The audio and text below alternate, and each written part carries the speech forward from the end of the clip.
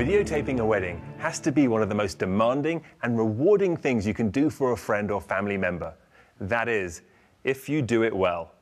I'm Nigel Barker, and I'm going to give you a few tips to make sure you'll bring back great footage. And you will if you follow these simple tips. First thing you need to remember is that at a wedding, in reality, there's two different kinds of event: the formal ceremony and the fun reception. So you'll need equipment that's up to the challenge. Some of the new camcorders come with so many features and technological advancements that shooting a wedding and the reception are easier than ever before. Mark here is going to be shooting a friend's wedding, right? Yeah, in about a week. Well then, we better get started. If possible, start by attending the rehearsal, because it's at the rehearsal you can check out where the power is located, avoid problems with lighting, find a place where you can shoot, where you're out of the way, and it's a great time to consult with both the bride and the groom about any last-minute request. And if there's not going to be a rehearsal, get to the wedding early and scout the location. There is a rehearsal, and I'm going. Good. Next, choose the right gear. Video equipment changes all the time.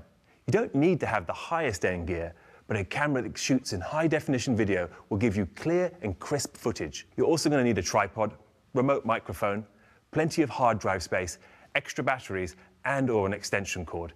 Oh, and of course, a gift for the bride and groom. Got it. I got it. Okay, another tip.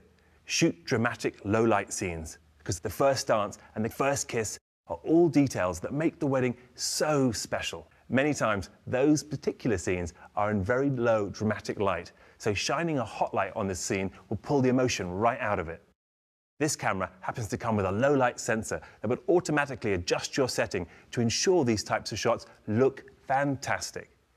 If your camera doesn't have this feature, I would make sure you play around with the camcorder's settings to find one that will work in these types of situations. And remember, you need to take lots of footage. Get wide shots of the event location and shoot details of the flower arrangements, special touches and colors that are all around.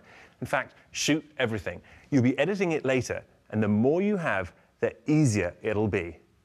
So you'll need a camcorder like this one that comes with a large built-in hard drive. If the one you're shooting with doesn't have a built-in memory, make sure you have plenty of extra media on hand. You know, tapes, mini DV, or whatever the media you're using.